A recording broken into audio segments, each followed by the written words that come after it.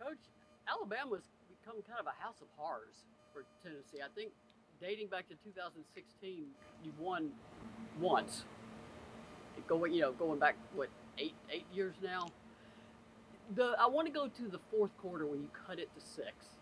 Before we move, obviously move on to Tasha Tough and the next 4 possessions just empty possessions. Yeah. I know I could hear you in the postgame frustrated about it. I mean, I wanted to ask what do you do, but how much can you do at this point? It's execution. You watch film, but at what point do you just have to just let it go? Yeah, those we did an unbelievable job to get ourselves back in the game in that fourth quarter very quickly, and then just made some mental mistakes on the offensive end. Obviously, the group that was in there probably was a little gassed, and in that moment, you got to be tighter mentally, and that's where you capitalize on a couple of those, and that game might have gone a different way. So, you've got to be strong. In those moments, it was just, to me, a little bit of mental mistakes and the fatigue with the kids that got out there. And usually, fatigue, the first thing to go is the mental piece. You went away from Tamari about the 4-minute mark in that fourth quarter. Were you looking for something specific from your post group down the stretch? She was tired. She couldn't get to rebounds, so we were just trying to get some different looks and give her a blow there. We didn't get her enough touches during the game, so we've gone back and looked at that, try to figure out how we can help our team do a better job, get the ball inside, and it's 50-50. She's got to get a little bit better positioning for us. Was there anything in particular on film besides that maybe led to some offensive inefficiencies that you saw? I did not think we moved well. I did not think we got the ball from side to side. I think a lot of that was we didn't score enough in transition. We've done a really good job recently scoring in transition, and we didn't get that. So then we weren't playing in open space. We weren't playing as freely as we like to. So what we have to do in those moments when we are forced to play in a half-court set, we've got to do a better job with our execution. So cutting harder, screening a little better, and moving the ball. That effort to close the gap in the fourth quarter, what did you like the most about it and the effort that they put in? Well, I thought they had a sense of urgency. I thought we were much more aggressive on the offensive end. We actually scored in transition a couple times in that stretch. I thought we were locked in and just played really connected. With this shot selection, did you feel at some points, especially on the perimeter, that those were rushed and maybe had better looks inside? How would you evaluate that? Yeah, there were a few that, because we weren't shooting well from the perimeter, there were a few that we probably should have looked to attack instead of shooting. That's where we didn't get enough paint opportunities, and that's to me, it's a little bit of settling. You're settling for an outside shot rather than working to get something more aggressively in the paint. We had moments of that. Our players were trying to adjust, but we just didn't have enough of it. What do you need to see from the team so that they can adjust in those moments, or maybe play a bit smarter in those scenarios? Yeah, I think there were too many mental mistakes in this game. Some lapses defensively, just some maybe misunderstanding of what we need in that moment offensively, probably a little bit more so than we've seen. So we just got to go back and reassure them that they know what they're doing. They make good decisions. We just have to go out and do it. And I think, going back and just reminding them the balance that we have and can have offensively is going to be important. On the defensive end, was there anything systemically that led to them making 9 of 9, 10 of 11? Or it was 11 of 13 in the third. Oh. I tell you what, that I don't know if you're talking about the third quarter, but I'm going to talk about the third quarter. Specifically, they went 11 for 13 in that quarter, and part of it we had a couple mental breakdowns where we just had some misses on where our assignments were. couple were transition. They got out off a miss, got out and ran, off a turnover, got out and ran. And then Alabama made some tough shots too. They made some 16-foot jumpers with the hand in their face. That's typically your lowest percentage shot on the court, and they made them in that quarter. So a little bit of both. You know, I think if we could have maybe scored a couple more, we could have got our defense set a few more times, and it might have made a big difference. How can you make sure that that connection that they've found in the fourth quarter lasts an entire game? Well, I think it's just the mental focus. They can do it. They've done it.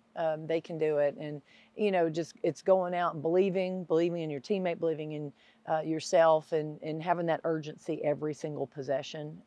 And they want to do it. So they're going to come out, all the technical things that we need to try to correct from that game, they're going to really pour into that to try to get those things corrected. It feels like Arkansas, they score a lot, shoot a lot of threes. Just kind of a two-part question. The challenges of Arkansas Monday night, and obviously this is the KYAL game, which raises awareness for all types of cancers. But this one's going to be particularly poignant because it's the Tasha Tough game, and Tasha just passed away last October at the age of 41. If you could just sort of talk about the challenges of Arkansas and then the impact and meaning of that game Monday. Okay. You know, Arkansas has been pretty consistent the last few years, and they walk in the gym ready to shoot the three. They push the ball in transition. They are going to get layups. They're going to get kick-out threes. They're going to the free throw line. That's a three-headed monster. That's what they want. They're extremely quick on the perimeter, do an unbelievable job off the dribble getting to the paint. And if you help, they kick. So you've got to be really good one-on-one defensively. They do a nice job with their ball screens to get you off of them, to open up some space. Can't typically sit in the paint because they do have shooters. So, and their pace is hot. So they're looking for this as early as they're looking for this in transition, not just in their half-court set. So it'll be a huge challenge. The game in particular, the meaning of the game, you know, everybody will be decked out in our pink, and, you know, just to try to raise awareness and hopefully just be reminded of how this all got started several years ago with KYAL and her foresight to try to unite the women's basketball community for a cause, for a singular cause, and it was the Play for K. Obviously for us, you know, we've taken a couple big hits this year, and with losing some of our players, former players, and we want to take this game in particular, and we want to take the time to recognize and honor Tasha Butts and her legacy, and try to honor her and who she was, not just as a Lady Vol, but as a person, as an athlete. And, you know, she had a great impact in our sport, and was able to coach several teams, demonstrate toughness as she battled cancer. And you know, I think it's really important. I think it's really important that we do that and celebrate her life. And, you know, hopefully it's encouraging for all those others going through it. You know, that we're still fighting and looking for research and looking for a cure. Quick follow-up, because I don't want to leave out Nikki McCray. Is the plan to honor her Thursday when South Carolina comes, because obviously she coached there? Yeah, so, you know, we're in a very unique situation that we've got two amazing players that we lost. And so to, you know, a lot of different ways you can slice it, but what we've decided to do is not exclude, but focus on Tasha more in our Monday game. And then Thursday, we're going to turn it into an alumni type game and be able to honor Nikki McCray Pinson, and, you know, be able to celebrate her, and then allow South Carolina to do that as well, because she obviously had a huge impact on that program. You guys obviously wear their initials on a lot of your gear. How much are they at the center of what you guys have done this season and this week specifically? Well, I think, you know, it's we've tried to do several things to be able to honor them and remember them, and you know, we want to include their families as much as possible. I think that's important. You know, you're just reminded And we talk about this all the time as a program. You're just reminded so many times how short life is, and you know, how you have to make the most of it each and every day. And in the grand scheme of things, you know, we're so blessed to be able to do what we do. Literally, to come out here and play a basketball game in front of a great crowd and really enjoy those moments. But you know, it's a snap of a finger, and you're moving on to something else. I just think, you know, we're reminded too often, but it's perspective, and I think it's an opportunity for us to have perspective on things bigger than basketball. When you have a shooter like Jewel Spear, who you know can knock down three-pointers, and she's having a bad night, what is your in-game message to her? Do you want her to keep shooting the three, or would you rather drive and look for something else? Yeah, I think both. I think she has to take good threes, but also I think she has to find other ways to impact the game. I think she has to look to put the ball on the floor. She did put the ball on the floor some. I still think she has to be super aggressive in those situations. People are still going to come out and guard her. They're not going to say, hey, she's missed a couple, we're going to leave her open. And I think Jewel has that confidence to keep firing.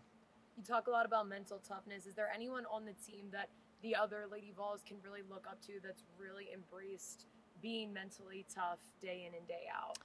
I think Jewel has done a really good job of bouncing back and you know, handling adversity with a very positive voice for her teammates, and presents a confidence that I think they need to see. Whenever you have a night like against Alabama where Jewel is having a rough night and Rakia isn't putting up 20, what do you want the offense to look like on those nights? Well, I think that you've really got to you've got to be aggressive. I think you've got to share the ball. We've got to do a better job executing, screening, and sometimes you have to find the easier look. You know, I mentioned it earlier. You, in those moments, you can't settle. You've got to be able to find some rhythm somewhere else. And for us, we were trying to find it on the drive. We were trying to put the ball on the floor and attack the paint. With teams, you know, having these initiatives, whether it's, you know, Play for K, Touch Tough, We Back Pat, is it all just a reminder of the community that surrounds women's basketball, that no one's really alone in any cause that they're trying to support? Yeah, you know, I think in the last 10 years or so, you've seen a lot of people using our sport and using sports in general for platforms, you know, and I think we've got some amazing causes, whether it's we're celebrating Pat Summit and her foundation, or we're honoring our former players in our Play for K game. Yeah, there's a lot of really great causes out there. We can't support every one of them. We can't, you know, we can't have everything at each game.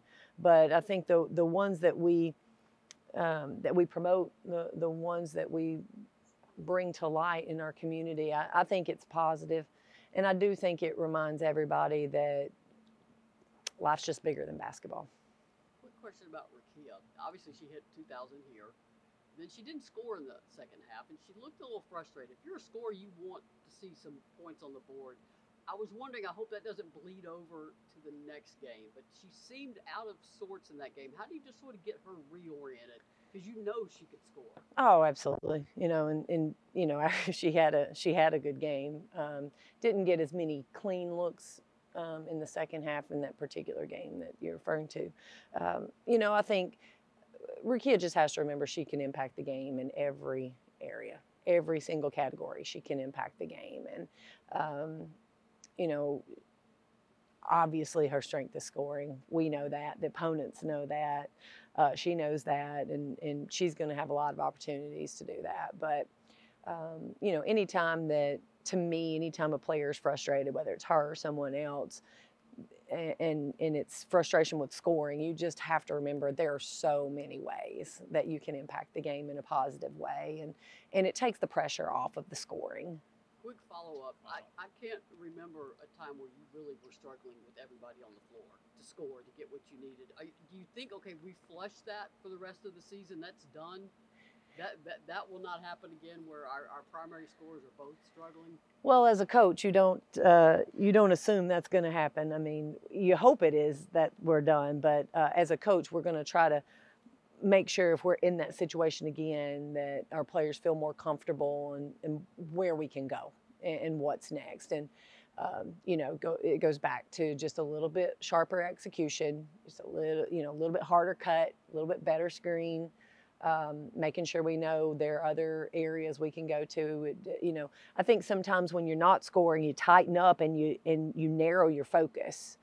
And for us, in those moments, we need to broaden our scope.